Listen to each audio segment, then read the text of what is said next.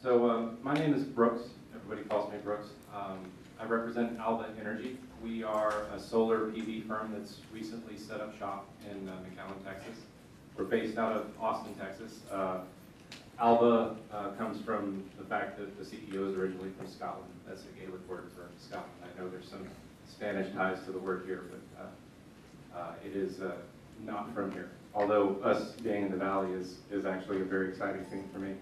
I've given a presentation already. I don't know if anyone was here for that. It was kind of disjointed. It was all over the place. This one is probably no different. Most of it is because we're still piecing together what solar means for the Rio Grande Valley. I do have some new information, some very exciting information, at least on the finance side.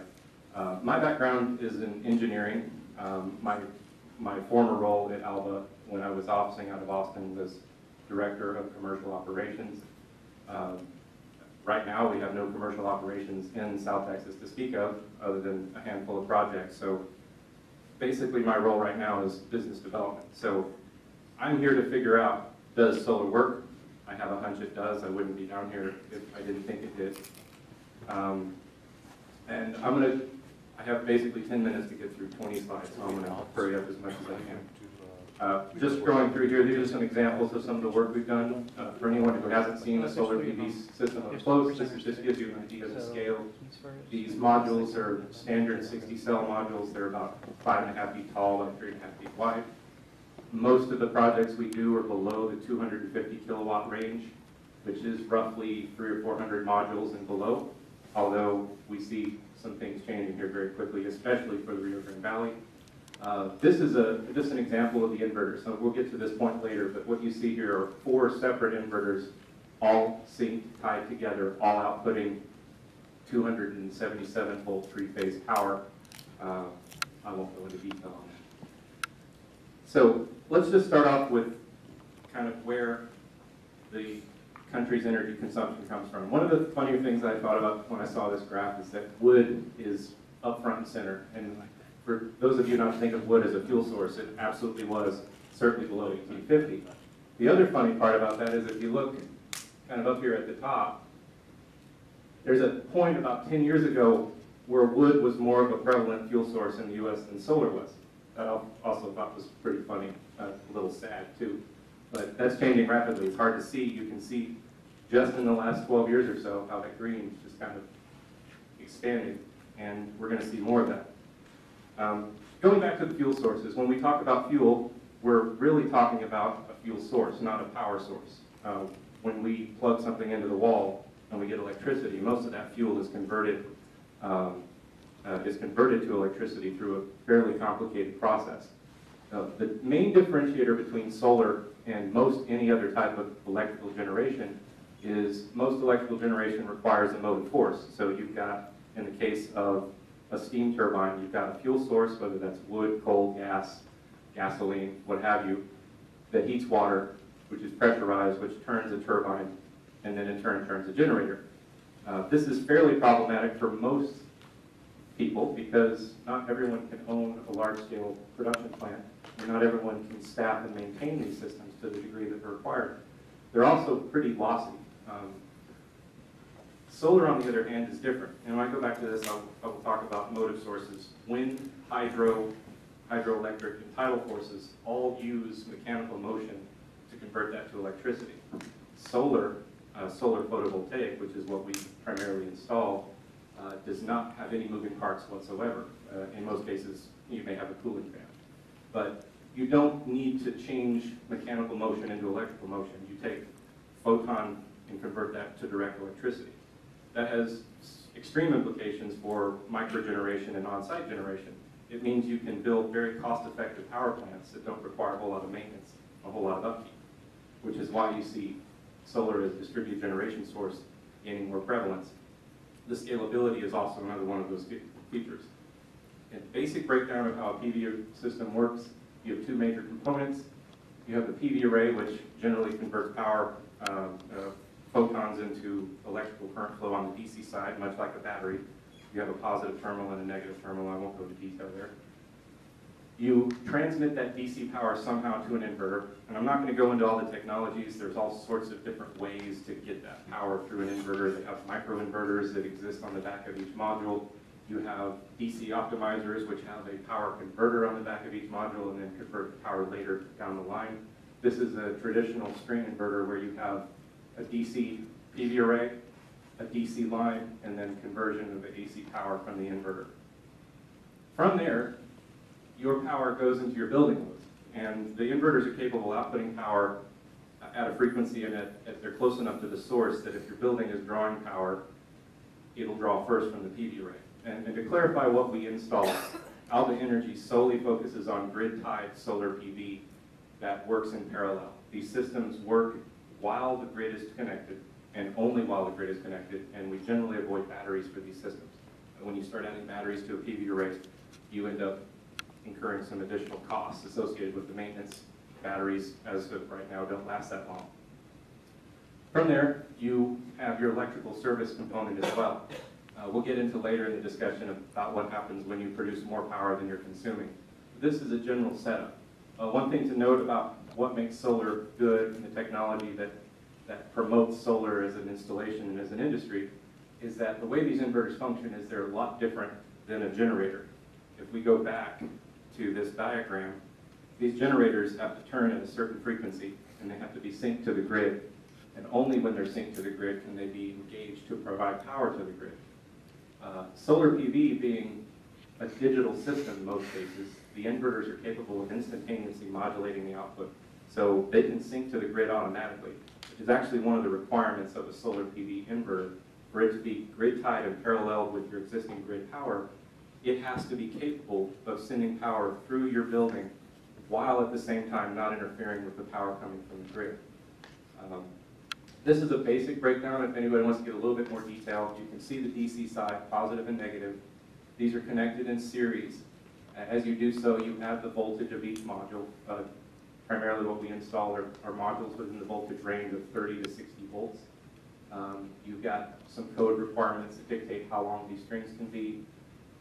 From there, you have some disconnect equipment that's a safety feature, generally fuse disconnect. You have an inverter, and then you have your building loads. This is a much less complicated connection system than you would see for a large power plant. These are very, very maintenance-free. Like I said, now we don't really have any moving parts. Here is an active example. This isn't real time, but this was taken a few weeks ago from an install here in McAllen that we did recently. The red area represents your consumption in kilowatt hours. Those spikes in the red represent your AC system turning off and on. You can also see the difference between the nighttime loads and 6 a.m. when this building system's kick on and the building's occupied. Each building is going to have its own profile based on the way it's used. A residential home that has a mother and 4 kids at the house will have a very high daytime load as well as a somewhat high nighttime load. Most homes that are occupied only at night will have a peak right when someone gets home up through to about 12 midnight, and then it'll drop off till 6 a.m. What you also see here is our solar PV offset. This green line represents the PV production of a small 5 kilowatt system overlaid on top of the building consumption. And what you see in white there is the effective chunk of consumption that the PV system is provided for the building. Are we doing okay in time? 5 minutes, I gotta hurry. PV fits in every one of these locations. Another reason why it's scalable. Down from your home to your industrial to commercial to industrial, all the way to power plant size systems. This is a kind of a basic example. This shows an average daily PV production for each month overlaid on an actual building's consumption profile. This is one of the modeling graphs we use to determine system size and whether or not we're going to backfeed. Getting into the kind of finance portion of this is generally a boring topic for me, but since it pays my bills now, I don't mind talking about it. The value of solar comes from the fact that you own a relatively low cost, low maintenance power production system. And as we anticipate electric costs to rise, which they have done historically since we started selling electricity, your value of your system gets better over time. You purchase a PV array, you paid for it outright or you paid for it through some loan term. And that basically levelizes your cost of energy. So if I install a PV array in my home that covers 50% of my home's offset, from the minute I turn that PV array on, I've locked in my electric rate for that half of my building consumption. The problem with solar is, for most people, it's not very attainable, at least immediately. There's a very, very large cash outlay. So if we plot our system value over time, we'll pay for it the first year. We're in the negative, and as that system produces power, it slowly shows the benefit. Getting to this point here is very difficult for most people. You sell a system, they're going to want to see a payback in about 3 years. We can do that in a rebate location like Austin. We can't do that really in the Rio Grande Valley. Well, what has happened recently, and this is literally within the last week, we have a new option for financing. And I wouldn't be talking about this if I didn't think it was significant for the industry. PACE stands for Property Assessed Clean Energy Financing. This is really only applicable to projects over $500,000. But what it does allow business owners to do is invest in alternative energy efficiency upgrades. That loan they take out to pay for that system is a low interest rate loan. This is supported by the state of Texas. It's a House bill that came out of Austin. Right now there's only 2 counties in the state that allow this option. One of them down here, I can't remember which of the 3, and then Travis County. The other 2 counties will be coming online in the next few weeks. What does this mean for solar? Well, 0 out-of-pocket costs. You have immediate positive cash flow. It also means that you pay for this loan on your tax roll. This system now becomes part of your building tax. It is not on the balance sheet. It doesn't affect your line of credit. It also means that if you want to sell this system down the line, it sells with the building. You don't own a separate liability on the ownership of the system. This is very, very detailed, but if you look in this column here, red represents anything you're going to pay, green is basically the benefit you get. And we have 2 scenarios that show what this means. This is a $500,000 watt system. This rough cost of the system is $1.3 million. If you were to pay for this outright, you would be negative $832,000 in your first year. And that's after almost a $400,000 tax credit and $80,000 appreciation credit. We apply the PACE financing option to this, and I don't work for PACE. This is something that benefits my industry. Promoting this is something I'm going to be doing heavily the next few months because I think it's great. If you can pay for this with a low interest rate financing, 4.5% and a 25-year loan term, because these PV arrays are generally warranted for 25 years, you can work out a scenario where your loan payments are much, much less than the production value of the system. And that's true for the Valley. This is a scenario we ran just a week ago. This means that you no longer are suffering this big drop in payment here. You've got positive cash flow from day one that exponentially gets better over the next few years. It means at the end of the day, this system, you're making about $35,000 a year on top of nothing, actually. You basically come out 35 grand ahead. What does this mean? Well, I'm going to wrap this up now. I know I'm running out of time. I did this model this weekend. This is an actual business here in the Valley. I can't say where. This is still in discussion. This is a 23,000 module system. I in my life have not done an analysis for a system this big. This is 6.2 megawatt. The roof portion of this alone would make this one of the largest 20 rooftop installations in the country.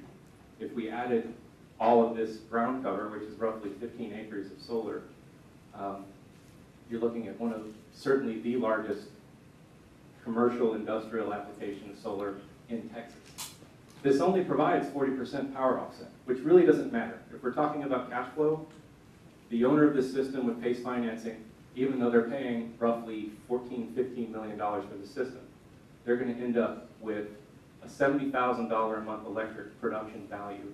They pay, just keep in mind, about $200,000 a month in electricity. After they pay their loan payment and interest, they're left with a $20,000 per month savings. So this is money in the business owner's pocket from month 1. Just to give you a scale of what this system looks like, this is our production modeling overlaid, the red line, the building consumption. Keep in mind, this is only about a 40% offset. The reason being is solar really only produces when the sun's out, and this business runs 24 hours a day, so there's no difference in their daytime, nighttime consumption.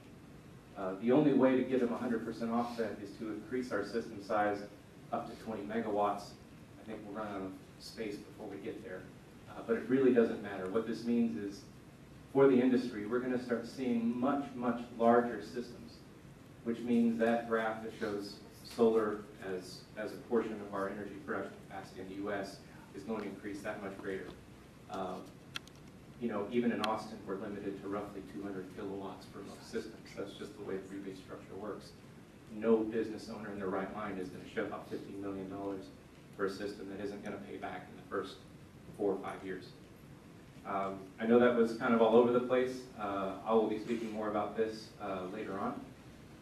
Again, my name is Brooks. I'm with Alba Energy. If anybody wants to see me at my office, we're at 601 North Main in McAllen, the tech incubator space, which is where I ran into the Code RGV group, and it's a lot of fun up there, by the way. Just come and hang out if you want. We've got all sorts of fun tools and stuff to play with.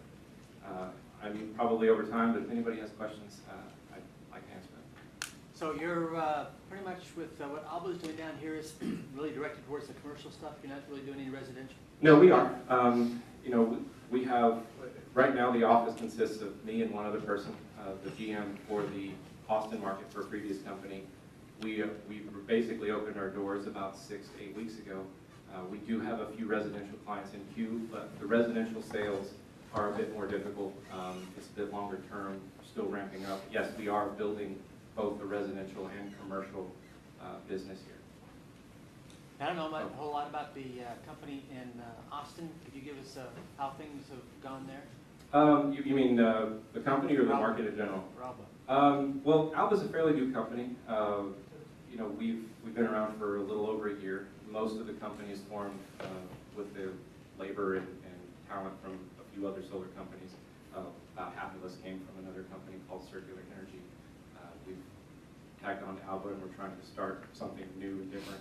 We are the first, at least, company that I know from Austin who's set up a base of operations here. That would make the only 2 offices we have are in McAllen and Austin. I'm glad we got here before the PACE rollout. I think it's going to be very, very beneficial, but we'll have to prove that out in a few months. Cool. Good luck. Thank you. The figure of 25 years for the panels, is that a new technology? The last time I looked at it was 7 or 8 years. Well, panels now, the UL panels we sell are all warranted for 25 years, and that is a production warranty. They guarantee that at year 20, in most cases, the panel will still be able to output about 90% of its power. By year 25, you can expect that to go down to 80. Is that a warranty like the Tesla battery warranty that it really means they'll replace it for you, or is it an actual they expect it to last that long? We expect them to last that long. Systems proving out now. We have modules that have been in operation for 40, 50 years. Now time will tell, right? A lot of these companies are new. We sell 2 modules, a German manufacturer, and LG makes a module that's a very, very high efficiency, at least for what we have now. They're all warranted for 25 years. Yes, sir. I heard that the federal tax rebate of 30% will be finished next year. Yes, it actually, we hear that too. Another reason why we're down here now is there is a sense of urgency. Now, I personally don't think the tax credit's going to go away. And keep in mind, just to reiterate, a homeowner, you as a taxpayer, entitled to a 30% system tax credit. So if you pay $10,000 for a system, you can expect by the end of that year to get about a $3,000 tax credit. Now that is a credit to what you owe. It's not a line item deduction. So if you owe $5,000 in taxes, you'll only owe $2,000 in taxes at the end of the year. Businesses can take that 30% tax credit as well as a depreciation credit. And that means that you as a business owner can depreciate things like a vehicle or a computer. Its service life goes down over time. You get a tax credit for that. Combined for a business, those 2 tax credits will give you about a 40% system reduction in cost at the end of the first 4 years of its operation. Those are slated to go away at the end of next year. I think they'll probably get reduced. There's a big industry right now, my industry, is somewhat supported on those tax credits, but I don't think they'll get yanked out from under us right away. I do see them tapering off, as they should. Solar's gotten much cheaper. The credits are there to help the industry. I don't think they should be a crutch. Yes, sir. Regarding energy providers, do you guys have, as Alba as a company itself, do you guys have any subcontract let's say, with energy providers? I know many energy providers here in the valley don't refund any energy provided, only like 2 or 3. Yes. Magic Valley Electric Cooperative, Brownsville Electric Cooperative offers what's called net metering. And net metering means, if you go back to the graph, anytime you go above the red, you're sending power back into the grid. There's not a requirement for the power companies in the state of Texas to pay you anything but the fuel rate for that production, which means you, in most cases, you only get half the value if you send back to the grid. There's some stipulations, some allow. What has recently happened, and I'm not sure if this is true for commercial, Green Mountain Electric Cooperative has recently offered net metering unlimited. They offer, you have to switch to their plan, but they'll allow you to install solar, and basically we can offset up to 100% of your home's consumption with those plans, which is a big thing for the valley, considering we really have no rebates here. Any other questions? How are you marketing your products? Are you using any type of media or? Yeah, it's kind of a closed marketing right now. We're a small operation down here. Solar has a very, very big pull. It's very, very large interest. We made the mistake originally by advertising too broadly and being inundated with a lot of people that just wanted to know about solar and not necessarily interested in buying. So until we have a ramp up of a capable crew that can process large volume, we deal with about 20 to 30 leads a week right now. Our marketing is selected. We're focusing primarily on high net worth residential, at least to prove the concept, and commercial. As we ramp up, we're going to be offering the same type of marketing that we do in Austin. Right now, it's a bit too much for 2 people to filter through 100, 200 leads a week. Are there any opportunities for students or research that you guys are looking for or anything along those lines? We're here to hire. I need to get a team together as soon as I've got the work to justify it. We have about 5 or 6 residential projects that we've accumulated over the last 4 or 5 weeks. We're going to be doing an initial training push with our Austin team and hiring locally on the install side. But I do need to hire here once our projects get going. I need CAD designers. I need an electrical engineer. I need some capable field managers. When we're up to the volume that we expect to be, I expect the McAllen office to be between 15 and 20 people. But yes, I will be reaching out to you. I've got a good connection, and I feel it's my obligation, given all the help we've been given by the McAllen EDC, the city of McAllen. I absolutely have to return that favor. And, I'm glad to be here. I'm glad to be working in the Rio Grande Valley. I'm very, very excited to say that I think solar's going to work well down here. Time will tell, but I brought my whole family down here, so we better make it work. But you're originally from the valley, right? Yeah, I'm actually from here. I was born in McAllen. I grew up here. My grandfather was an educator here at this same university back from 1950 to 1983. My mom works for the Edgar School District. My sister works for the McAllen School District. My parents live in Donna. I'm mostly from the valley. It took me a few years to come back, but it seems like I came back to a completely different place, so I am glad to be here. Let's thank our speaker. Thank you.